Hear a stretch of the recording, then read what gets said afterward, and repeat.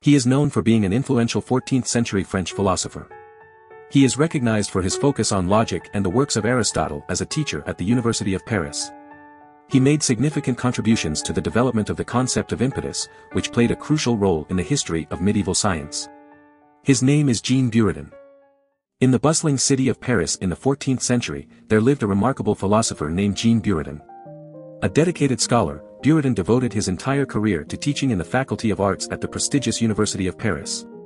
His passion and expertise lay specifically in the fields of logic and the works of the great philosopher, Aristotle.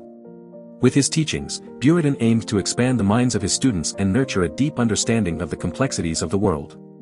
But Jean Buridan was not merely content with imparting knowledge. He had a deep curiosity and a thirst for exploration that led him to sow the seeds of a revolution that would alter the course of European thought. It was Buridan who developed the concept of impetus, a groundbreaking idea that marked the first step towards the modern concept of inertia. This revolutionary development in the realm of medieval science laid a crucial foundation for later scientific breakthroughs.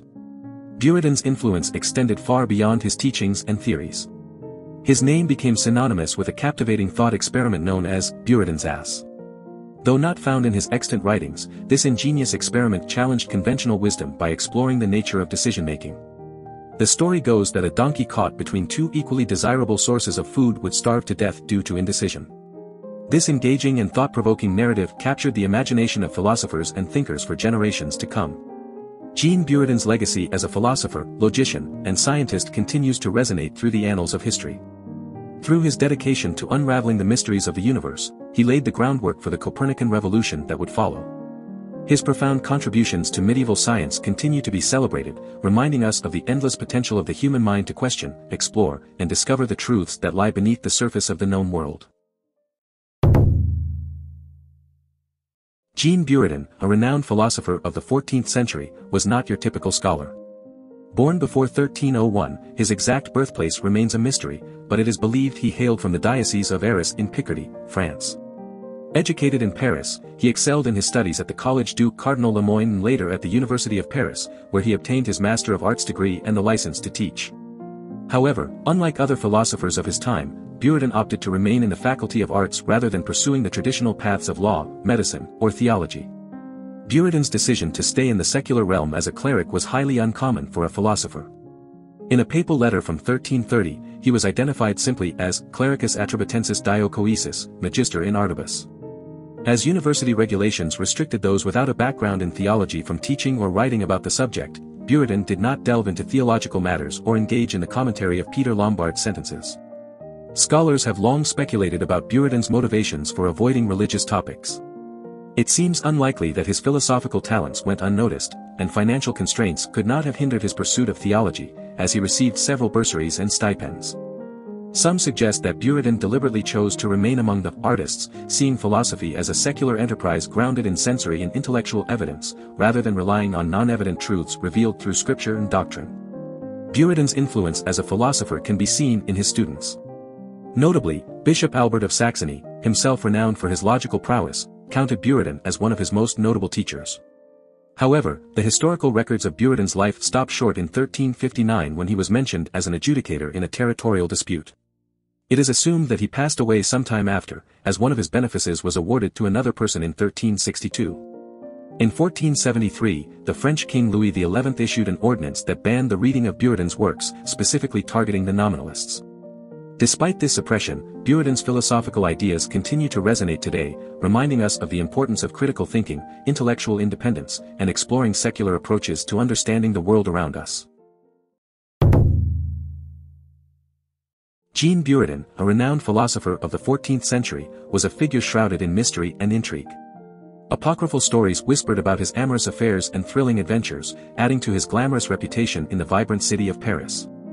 However, these tales remain unconfirmed, with many contradicting the known historical information of his life. One particular rumor suggests a tragic end for Buridan, claiming that the King of France had him put in a sack and thrown into the river Seine after his affair with the Queen was exposed. This dark tale echoes in the famous poem Ballade des Dames du Temps Jadis by François Villon. Yet, like the other stories, it lacks verifiable evidence and becomes another thread in the tapestry of Buridan's mystique. In contrast, another narrative suggests that Buridan was expelled from Paris due to his teachings as a nominalist philosopher. According to this account, he sought refuge in Vienna, where he would establish the prestigious University of Vienna. This version of events portrays Buridan as a courageous intellectual challenging the established order, willing to recast his life to continue his pursuit of knowledge. A more peculiar tale tells of Buridan's audacious act of hitting Pope Clement VI with a shoe. Though seemingly fantastical, this story adds to the enigma surrounding his persona and highlights the courage to challenge authority that often characterized his philosophical ideas. In exploring these apocryphal stories, we catch glimpses of the complex and enigmatic life of Jean Buridan. It is impossible to confirm their authenticity, but they offer a glimpse into the allure and intrigue that surrounded this iconic figure in the annals of philosophy. In the bustling town of Le Petit Andelys in medieval France, a philosopher named Jean Buridan pondered the mysteries of motion. This intellectual pursuit led him to question the prevailing wisdom of Aristotle, who believed that a body could only remain in motion if a continuous external force acted upon it. But Buridan dared to challenge this notion and proposed a revolutionary theory known as impetus. According to Buridan, motion was not simply sustained by external forces, but rather by a property inherent in the body itself. He named this property impetus, a force that was imparted to an object when it was set in motion. Unlike Aristotle's view, Buridan argued that the impetus did not dissipate spontaneously but could be diminished by opposing forces such as air resistance and gravity. Imagine a skilled archer aiming for the target. As the archer releases the arrow, it is propelled forward by the impetus given to it by the archer's arm. The arrow continues to move as long as the impetus remains stronger than the resistance it encounters. Buridan believed that if there were no opposing forces, the arrow's motion could be infinite in duration. But how does impetus work? Buridan asserted that the strength of impetus depended on two factors: the speed with which the object was set in motion and the quantity of matter it possessed. To put it simply, the faster an object is launched and the more massive it is, the greater its impetus. This principle is akin to the modern concept of momentum. Buridan's theory of impetus has profound implications for our everyday lives. It reminds us that in our pursuits and aspirations, we must exert a forceful impetus to overcome obstacles and maintain momentum. Just like the archer's arrow, we must be aware of the opposing forces that can diminish or corrupt our impetus, such as self-doubt, external pressures, or distractions. By understanding the role impetus plays in our lives, we can strive to cultivate and protect our inner drive, ensuring that we continue to move forward towards our goals. In the annals of philosophical history, Jean Buridan's theory of impetus stands as a testament to the power of new ideas and the courage to challenge established beliefs. Through his insights, he opened up new avenues of understanding motion and left a lasting legacy that continues to inspire us in our daily lives. Do you want to explore more philosophers?